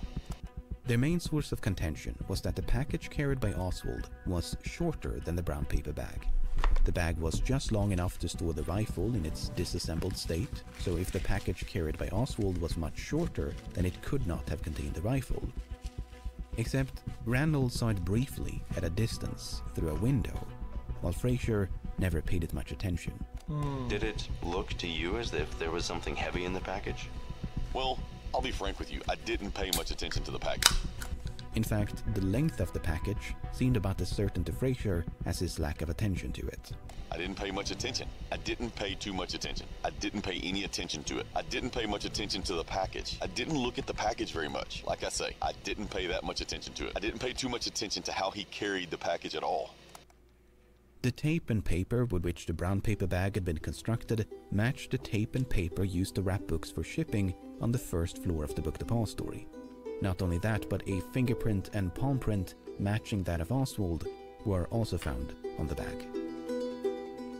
In spite of all this, some authors refused to accept that the brown paper bag and the package carried by Oswald were one and the same. Instead, the argument tends to be that the bag was fabricated by authorities in an effort to frame Oswald. But you then have to square that against no curtain rods being found inside the book depository, Oswald already having curtains in his rented room in Dallas, him failing to obtain permission from his landlady to redecorate, him supposedly being in such urgent need of curtain rods that he just had to return to Irving on Thursday instead of waiting just one more day, him neglecting to mention anything about curtain rods to his wife and Ruth Payne upon his arrival, and that's despite the fact that Payne actually had some spare curtain rods in her garage. The same garage where Oswald stored his rifle. How did you learn of the shooting of President Kennedy? I was watching television and Ruth said someone had shot at the president. What did you say? It was hard for me to say anything. We both turned pale. I went to my room and cried. Did you think immediately that your husband might have been involved? No. Did Mrs. Payne say anything about the possibility of your husband being involved? No, but she only said that, by the way, they fired from the building in which Lee is working. My heart dropped. I then went to the garage to see whether the rifle was there, and I saw that the blanket was still there, and I said thank God. Did you look in the blanket to see if the rifle was there? I didn't unroll the blanket. It was in its usual position, and it appeared to have something inside. When did you learn that the rifle was not in the blanket? When the police arrived and asked whether my husband had a rifle, and I said yes. Then what happened? They began to search the apartment. When they came to the garage and took the blanket, I thought, well, now they will find it. They opened the blanket, but there was no rifle there. Okay, so it's consistent with the story? Around the time of the rifle's discovery on the 6th floor of the book depository, Captain William Fritz was appraised of Oswald's absence. Fritz immediately left the building and returned to police headquarters. We were standing in the hallway when Captain Fritz walked in. He walked up to my colleagues and made the statement to them, "Go get a search warrant and pick up a man named Lee Oswald." And I asked the captain why he wanted him, and he said, well, he was employed down at the book depository and he had not been present for a roll call of employees. And we said, "Captain, we will save you a trip because there he sits." Huh?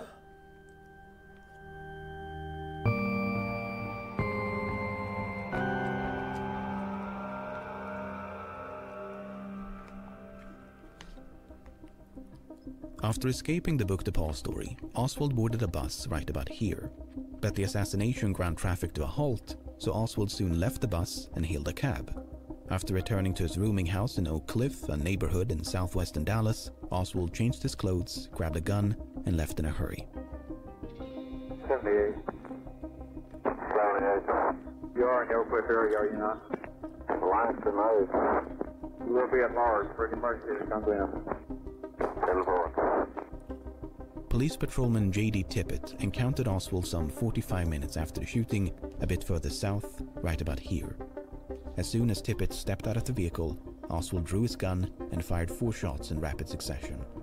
Hello, police operator. Go ahead, it says news. Hello, we've had a shooting out here. Where is it at? Between Marsalis and Buckley. It's a police officer. Somebody shot him. What's this? 404 10th Street. 78. It's in a police car. Notify one that the officer involved in the shooting, which is Officer J.D. Tippett, we believe, was pronounced DOA at Methodist 128. Well, any indication that it has any connection with this other shooting? Well, the descriptions on the suspects are similar, and it is possible. Oswald was then caught sneaking into a nearby movie theater without purchasing a ticket. We have information that a suspect just went in the Texas theater on West Jefferson. A large contingent of officers descended upon the theater. They surrounded the building, switched on the lights, and approached the suspect. What the fuck is Flanked happening? by officers, Oswald drew a gun, and a brief scuffle ensued. But this time he was quickly subdued, handcuffed, and taken to police headquarters back in downtown Dallas. Over the next 2 days, between his arrest and untimely death, Lee Harvey Oswald was interrogated by members of the Dallas Police, FBI, Secret Service, among others. None of it was recorded. Did you have any tape recorders? No, sir. I don't have a tape recorder. We need one. If we had one at this time, we could have handled these conversations far better.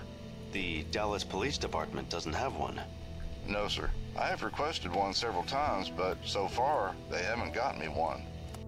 So no one knows exactly what was said inside this room. Instead, we have to settle for the cliff notes, and of especial interest to us is Oswald's alibi. What the fuck is happening? You have given me a hearing without legal representation or anything. Did you shoot the president? I didn't shoot anybody, no, sir. You just heard Oswald, who said he did not shoot anybody. Oswald vehemently denied any involvement in the assassination. Instead, he claimed to have eaten lunch with 2 co-workers on the first floor of the Book Depository. One of them was a black co-worker whose name Oswald could not recall. The other was James Jarman. Were you with anybody when you were walking around on the first floor finishing your sandwich? No, I wasn't. I was trying to get through so I could get out on the street. Did you see Lee Oswald? No, I didn't. After his arrest, he stated to a police officer that he had had lunch with you. Did you have a lunch with him? No, sir, I didn't. But according to another interrogator, Oswald's claim was not to have eaten lunch with Jarman and this unnamed co-worker, but merely that he saw them pass through the lunchroom while he was eating. Oswald stated that he had eaten lunch in the lunchroom at the Texas School Book Depository alone, but recalled possibly 2 black employees walking through the room during this period. He stated possibly one of these employees was called Junior and the other was a short individual who... He was threatened and made to say that? Is that true? ...whose name he could not recall, but whom he would be able to recognize. So, according to this version of events, Oswald's alibi was that he possibly saw 2 co-workers, one whose name he could not recall, enter and traverse the lunchroom, together or separately, during an unspecified period of time. Whether Oswald claimed to have eaten lunch with or in proximity of his colleagues, it makes no difference because neither alibi could be substantiated. Instead, James Jarman had last seen Oswald taking an elevator upstairs sometime between 11:30 and 12 o'clock.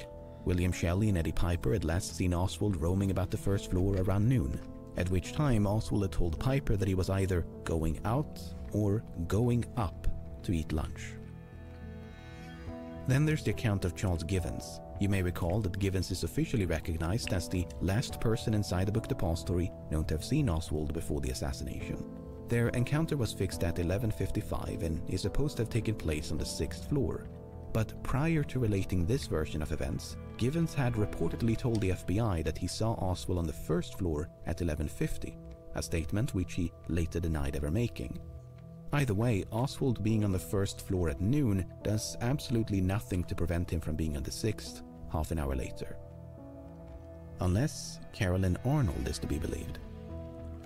As Mrs. Arnold was standing in front of the building, she stated... Okay, some of these testimonies all look fabricated, or altered, or after the fact tampered. Just multiple accounts look, they're just tampered with it entirely. She thought she caught a fleeting glimpse of Lee Harvey Oswald standing in the hallway between the front door and the double doors leading to the warehouse located on the 1st floor. She could not be sure that this was Oswald, but she said she felt it was and believed the time to be a few minutes before 12:15 p.m. So that would be about here. In a subsequent statement, Arnold claimed to have gone outside as late as 12:25, thereby pushing the time of her potential ground floor sighting of Oswald as close as 5 minutes before the shooting.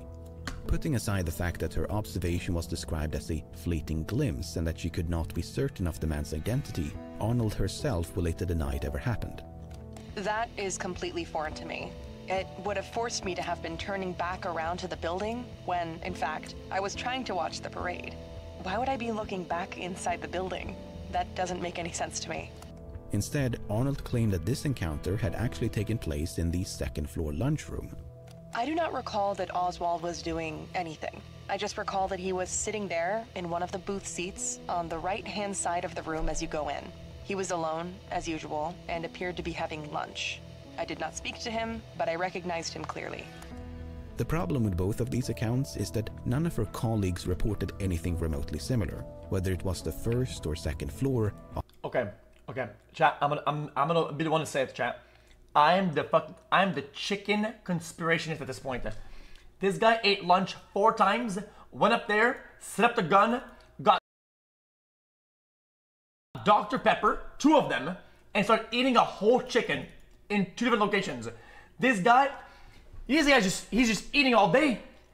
He He just can't get enough of this food, dude. He's bussin'. Oswald was apparently invisible to everyone but Arnold. Besides, it took Arnold 15 years to relate her revised version of events. Not ideal for such a time-sensitive issue. That being said, depending on what conspiracy theory you're willing to entertain, there are ways to interpret what Oswald told his interrogators so that it aligns with either one of Arnold's accounts. Take this one for instance. Oswald stated he was present for work at the book depository on the morning of November the 22nd, and at noon went to lunch. He went to the second floor to get a Coca-Cola and returned to the first floor to eat lunch. Then he went outside to watch the presidential parade. This claim is interesting because in the early days of the assassination, it appeared to be supported by photographic evidence. Ooh. But this figure was quickly identified as Billy Lovelady, a man who bore such a close resemblance to Oswald that when footage of Oswald first appeared on television, Lovelady's stepchildren thought it was him. Now, speaking only for myself here, really? Am I missing something here? Because they're not exactly doppelgangers, right? Anyway, in recent... When you look at something at a glance, a head shape is a big deal. Chad, they both look like a peanut with backed up hairlines. You could easily make that mistake. The way we see faces, this is resembling. Missing something here because they're not exactly doppelgangers, right? Anyway, in recent years, another such figure, this time with even fewer pixels to work with, has once again been the subject of debate. Because this much of a person can't be positively identified, some believe it, therefore, must be Oswald. On the other hand, Oswald explicitly denied watching the motorcade when he spoke with another interrogator, not to mention that his presence outside went completely unnoticed by all those who did watch the motorcade. Now, there's one final account of Oswald's supposed alibi that stands out from the rest. It stands out because it really skirts the line of self-incrimination. When asked as to his whereabouts at the time of the shooting, Oswald stated that when lunchtime came and he didn't say which floor he was on, he said one of the black employees invited him to eat lunch with him, and he stated, "You go on down and send the elevator back up and I will join you in a few minutes."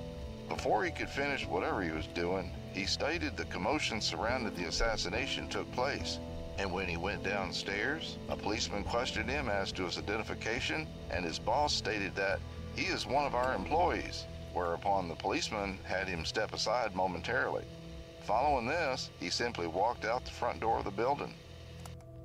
If this is an accurate recollection of what Oswald said, he placed himself on a floor above the second at the time of the shooting. While he neglected to mention which floor, he described a conversation between himself and an unnamed black co-worker, which sounds remarkably similar to the one described by Charles Givens. Okay, true. This would mean that Oswald, seemingly by accident, placed himself on the 6th floor during the shooting. That would be such a stupid mistake, though, because if that's a floor that he knows he's gonna be shooting at, he knows what floor it is, and he knows that the other employee would know what floor it is, and that it wouldn't work in the fucking. Either he's just very stupid, or I don't fucking know. Placed himself on the 6th floor during the shooting. After that horribly confusing mishmash of stories, what have we learned? Well, Oswald appears to have contradicted himself by offering multiple alibis. It's also possible that what he said was misunderstood or otherwise misrepresented by the interrogation participants. Yeah. As mentioned at the beginning. I got one last time. Okay, I promise. How is his alibi conflicting compared to other people? When the other guy said, "I heard the shots and I went to the clock. I heard the shots and I had lunch, but I already had lunch, so I had lunch both same time and I teleported." Well, me, I stayed AFK at the top. Everybody has dumbass fucking alibis, like what? With all this, we don't actually know what Oswald said. This is all based on second-hand accounts related days, weeks, or even months after the assassination. But the main takeaway has to be the lack of corroboration. With the exception of Carolyn Arnold, a highly unreliable witness, no one laid eyes on Oswald between roughly noon and the shooting. At least, no one inside the book depository.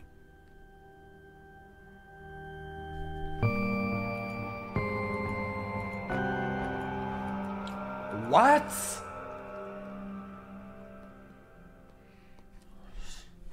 Among those who witnessed the sniper in the sniper's nest, Howard Brennan was the only one who thought he could identify the gunman. At least, that's what he stated initially. Within a few hours of the shooting, Brennan had become far less certain. Upon arrival at the police station, Mr. Brennan said, "I don't know if I can do you any good or not, because I've seen the man that they have under arrest on television."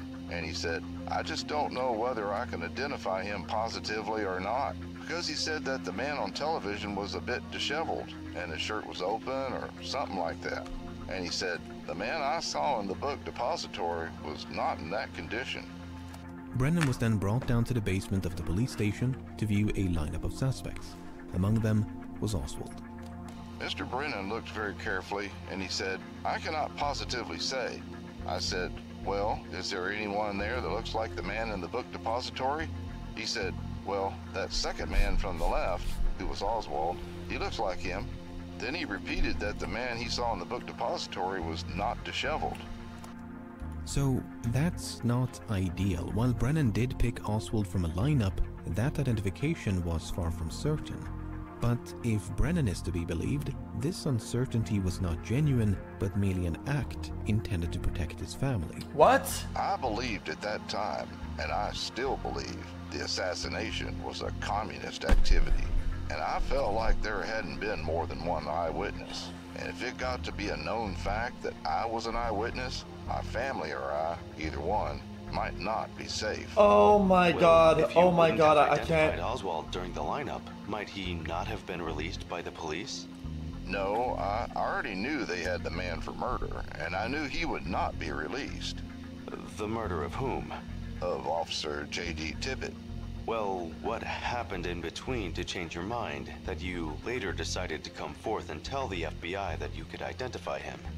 After Oswald was killed, I was relieved quite a bit that, as far as pressure on myself of somebody not wanting me to identify anybody, there was no longer that immediate danger. What? Mr. Brennan, could you tell us now whether you can or cannot positively identify the man you saw in the 6th floor window as the same man that you saw in the police station? I could at that time. I could, with all sincerity, identify him as being the same man. So, according to Brennan, within a few hours of the assassination, he'd become concerned that it was the product of a communist conspiracy. He feared that should he attempt to identify the gunman, he could become a target and thereby endanger his family. Did you and your wife discuss any aspect of the assassination? Bro. And you being present more or less at the scene of the Schizo assassination? shit, bro. Yes, we discussed it. We talked. I talked of moving her and my grandson, who was living with us at that time. Jack, I can't even blame him, dude, because who knows what was going on at the time in the fucking news, on TV, in a newspaper. I'm sure there was a bunch of fucking dog shit brain rot propaganda about fucking communism and commie shit. And these guys were probably fucking absolutely on edge, being fucking fear-mongered and shit. How can you blame him? And my daughter, moving them out of town somewhere in secrecy. My wife seemed to think that a person can't get away wherever they go.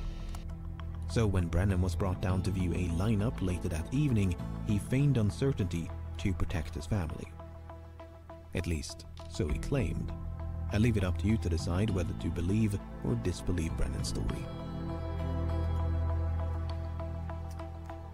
On Sunday morning, November the 24th, Oswald was scheduled for transfer from the city to the county jail. Hold up. Also, if this guy was scared about some shit, they could have easily tampered him in any way they wanted, right? If they knew what kind of state of mind he was in and what he was saying, easily they could have led him into saying shit as much as they wanted to, without even having much leverage. Reporting from outside the police station, a local news correspondent couldn't help but to jinx the whole shebang. Now, this is the armored truck that will carry Lee Harold Oswald from the basement here of Dallas Police Headquarters downtown to the Dallas County Sheriff's Office and the Dallas County Jail. Strict security precautions have been exercised from the very beginning and have been even increased this morning as fear arises and grows stronger that someone may attempt to take the life of the man accused of murdering the President of the United States. Why wouldn't they do that undercover? What? He's been shot. He's been shot. Okay, Suck my balls. What a disaster. Okay, bro, I can't do it. I can't do it. What the fuck? They had all these precautions and shit. All these precautions. And the armored truck hidden, people outside. It's time to move the suspect. And they're just lining up a bunch of dudes and they're just hanging. Bro, this is a fucking killing floor. Look at this shit. This is balloons, TD. This is a tower defense game. What the fuck? He's been shot. He's been shot. Lee Oswald has been shot. The doctors at Parkland Hospital said that the single shot could scarcely have done more damage to a body than that shot did to Lee Harvey Oswald. It penetrated his spleen, his pancreas, the aorta, the kidney, and the liver. Oswald expired at 1:07 p.m. He died at 1:07 p.m. We have arrested the man. The man will be charged with murder. Who is he? The suspect's name is Jack Rubenstein, I believe. He goes by the name of Jack Ruby. They can't even say his name right. You have to look to his right, and this guy's nodding his head. Stein, I believe. He goes by the name of Jack Yes, Ruby. that sounds about right. That's all I have to say.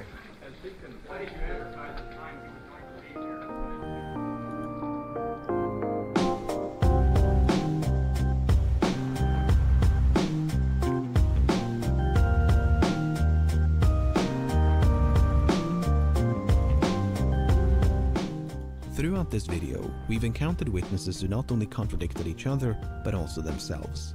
Central to many arguments of conspiracies that these contradictions represent attempts by the conspirators to conceal the truth. To give you an example, Charles Givens initially claimed to have seen Oswald on the first floor at 11:50.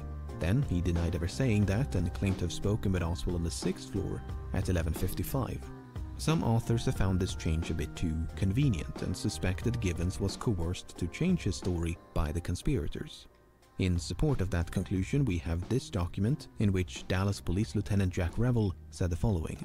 Lieutenant Revel stated that Givens had been previously handled by the Dallas Police Department on a marijuana charge, and he believes that Givens would change his story for money. About 2 months later, Givens did precisely that. He changed his story. But let's have a think about this. According to this interpretation of events, the conspirators had free rein to dictate Givens' testimony. They could have told him what to say or perhaps rewritten his testimony after the fact. You may recall that that is precisely what Victoria Adams claimed and Carolyn Arnold implied earlier in the video. Yeah, that someone had put words in their mouth 3 people by altering the written record. 3 out of like 9. So wielding that near limitless power, what words did the conspirators choose to put in the mouth of Givens? Well, they supposedly invented a brief conversation about lunch in elevators, away from the sniper's nest, more than half an hour before the shooting. I guess I saw Oswald sitting in the sniper's nest, or even I saw Oswald carrying a large package heading for the sniper's nest, was a bit too on the nose. The same is of course true of every other witness in Dealey Plaza. Apart from the doubtful identification by Howard Brennan, no one can actually place Oswald in the sniper's nest at the time of the shooting. I really cannot stress this enough. Then they should just ask Mr. Carr, who has eagle eye in the fucking building here at Steel, because this guy's got HD 4K of everybody's fucking accessories across the fucking board.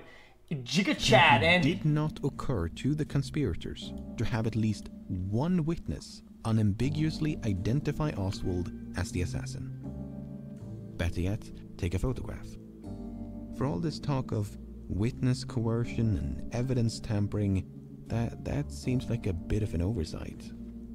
What I'm trying to illustrate is that it's surprisingly trivial to pluck a stray document here, an unfounded allegation there, and sprinkle in some thoughts about means and motive, and you'll end up with a conspiracy theory that, at least on the surface, sounds convincing. Whether it's organized crime, a foreign government, or domestic agency, there's enough material here to make a compelling case against countless groups and individuals, something upon which many authors, filmmakers, and others have capitalized to great success. I don't know if all of them are right or wrong. This video clearly doesn't cover enough ground for me to determine that. But to ascribe a in the other video, they talked about the guy with the machine gun on the ground firing more shots. They said that there was more than 3 shots in the other video where everybody was shooting and shit. It was machine gun on the ground, sideways, umbrella guy, back guy, MP5. I don't fucking know. Conspiratorial motive to anything remotely suspicious seems irresponsibly black and white for a case so clouded by shades of grey. A person acting in a way that's unlawful, unethical, untruthful does not prove they colluded in a plot to assassinate the President of the United States. This is no one said machine gun on the ground. Yeah, there was. There's a witness that says on the ground. He's next to a store. In the other store picked it up as well. The guy had a machine gun and he was melee range of the motorcade on the side of the on the ground. He was in melee range with a machine gun. Such thrilling leaps of conspiracy make for entertaining stories, but that doesn't make them true. Remember Thomas Ollier? He was the journalist filming on the 6th floor during the initial search for the assassin. Right. Decades later, Ollier began accusing officers of tampering with the evidence, staging photographs, and lying under oath. The veracity of those allegations aside, the fascinating thing about Ollier is that he never believed Kennedy fell victim to a conspiracy. Ollier had a refreshingly nuanced take on the assassination by recognizing that evidence of corruption is not the same as evidence of conspiracy. Sloppy police work neither began nor ended with the Kennedy assassination, and people lie for all sorts of reasons. Loyalty, embarrassment, fear, pride, attention, power, money. There's no shortage of motivations to choose from. Besides, what kind of clue? Fair enough, but that theory falls short when there's multiple parts that all are going the same direction. Sometimes you can say one person's doing that because of this, or one person's doing that, and they're both going to cross each other. The fact that they're all angled in the same direction, that's another story though, and I have to give that some validity. Masterminds would allow a cameraman to casually film their supposed cover-up. Something I found myself doing a lot while making this video was attempting to view the assassination from the perspective of the alleged conspirators. You could, for instance, question the logic of placing an assassin in this specific window, a window in which he ran the risk of being caught red-handed by other workers inside the building, a window in which he could have easily been and actually was spotted by spectators in the approaching motorcade, a window from which his view was partially obstructed by a tree. That shot is insane though.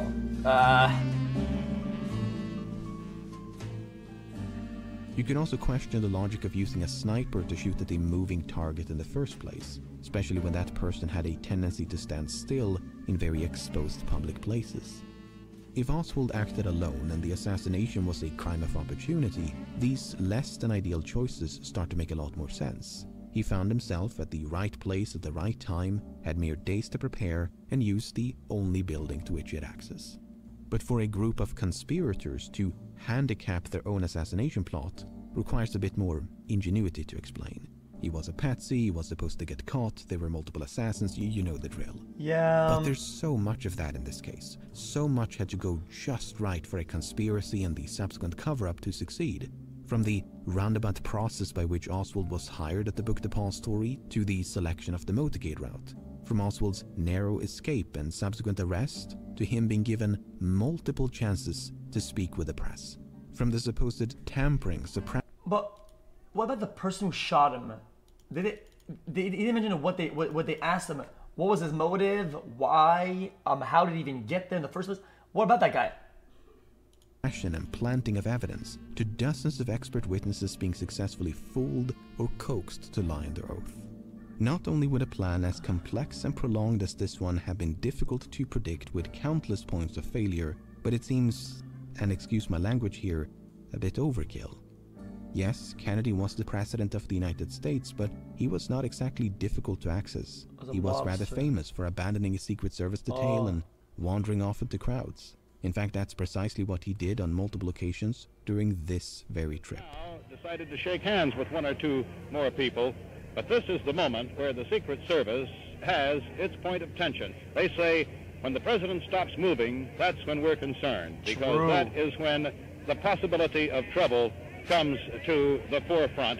This was one of those impromptu moments for which President Kennedy is so well known.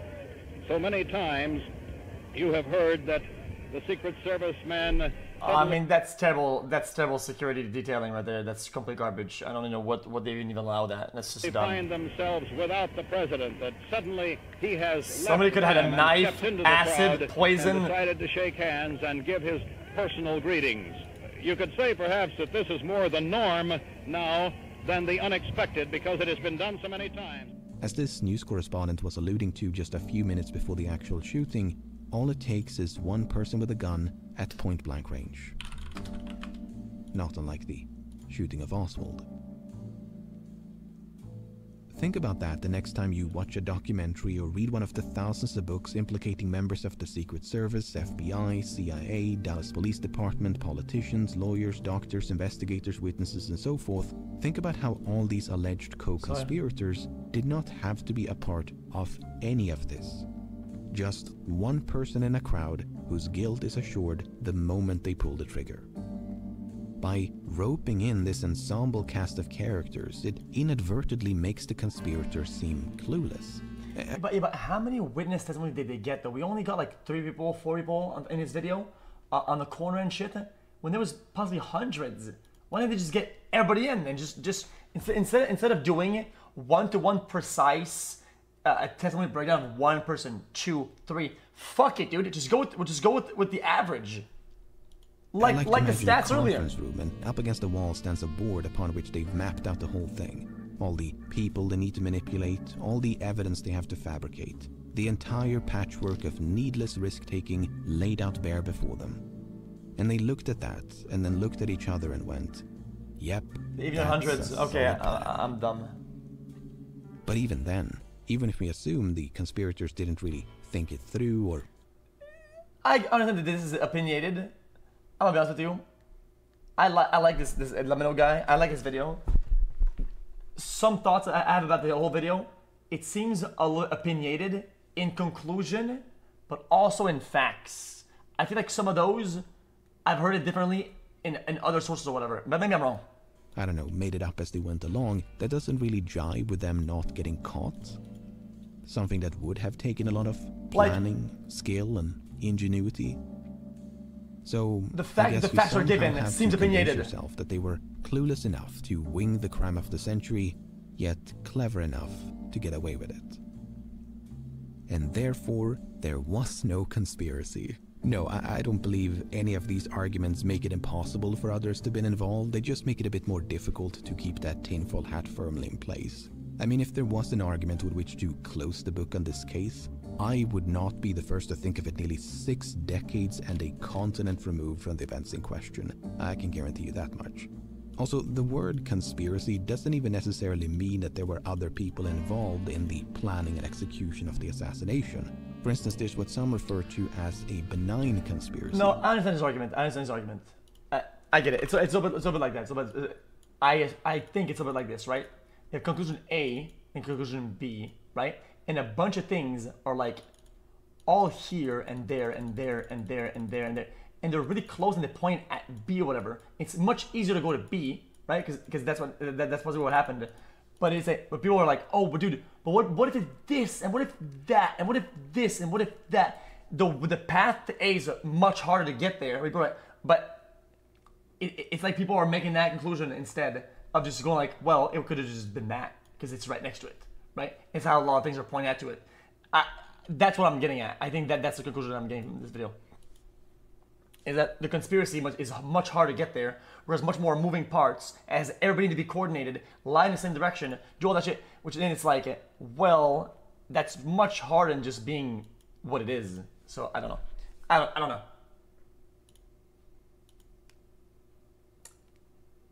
know.